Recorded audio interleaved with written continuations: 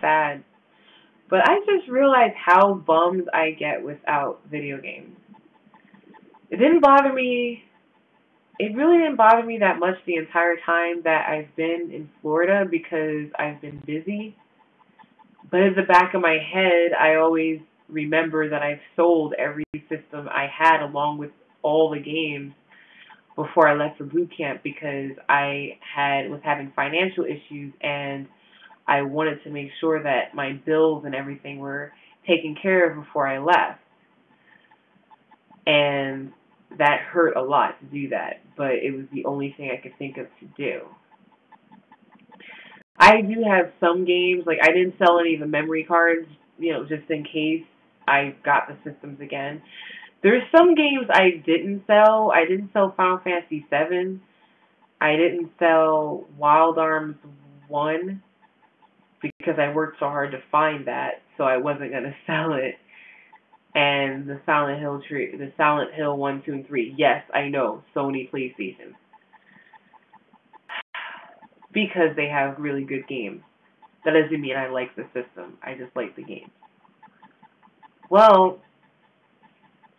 there's one system I didn't sell, and that would be the Nintendo DS.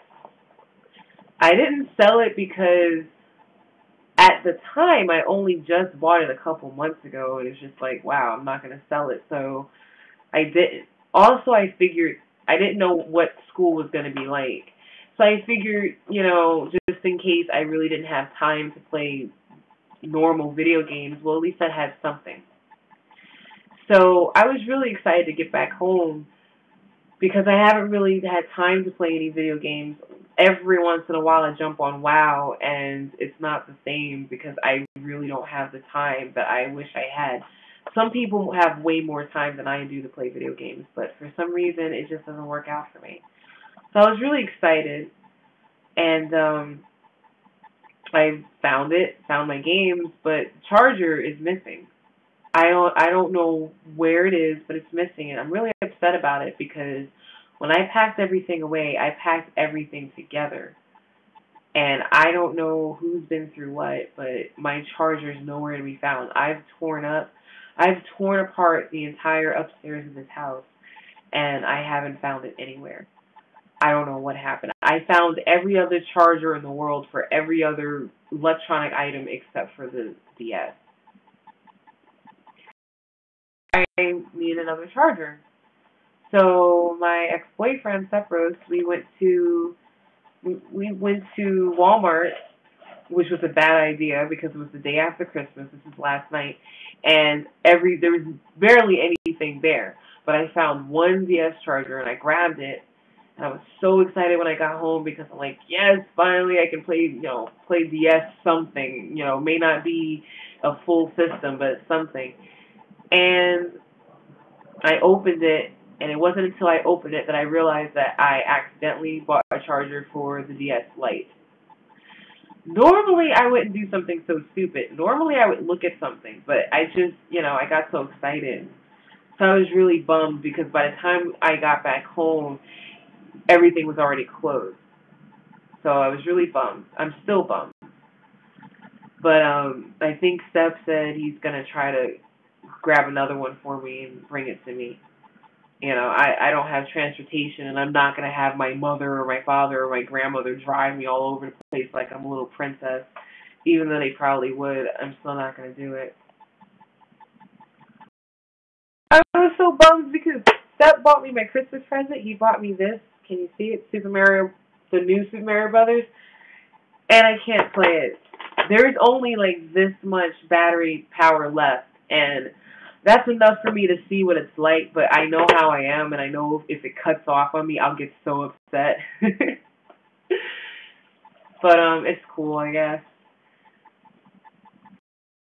Or whether I wanted a new system, and I kept thinking that maybe I don't want a new system because I'm gonna bring it back to the base with me, and if I do, then I'm gonna be distracted.